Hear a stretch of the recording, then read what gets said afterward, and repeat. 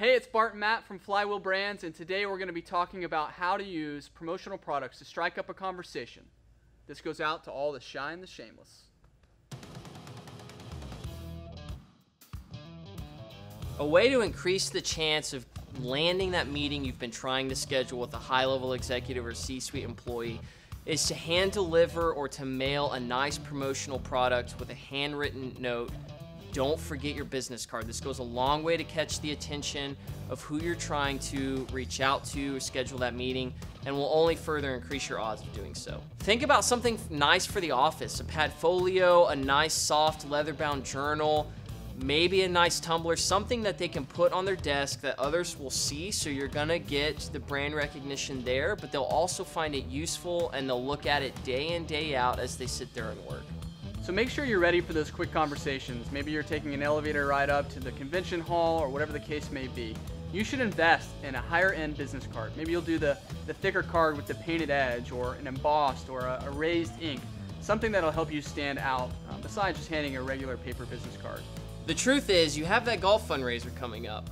And it's also true you're one of four, and it's also true your golf game isn't that strong. You better bring some promo. Consider that the people you are playing with could be potential clients.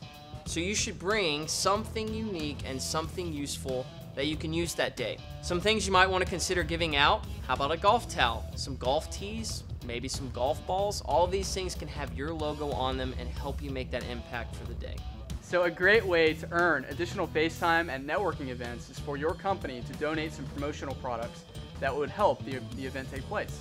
So maybe that's a cocktail napkin or a piece of drinkware that would have your brand and your message on it.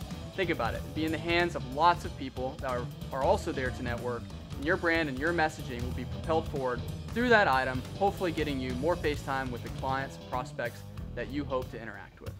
If it's been 6 months since you last heard from your client or prospect, it's probably about time you touch base. And there's no better way to do that than with a handwritten card or a nice promotional product.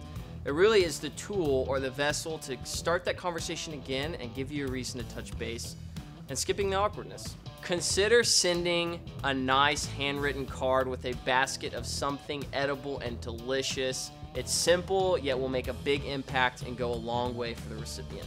So we've given you some great tips today, but none of them are useful unless you execute them properly. You need to stay positive, you need to have an energetic disposition, and you need to make sure that you follow up. After you place the item or send an item to your client, then make sure you follow up. Make sure that they received it, see if they have any questions, and talk about next steps.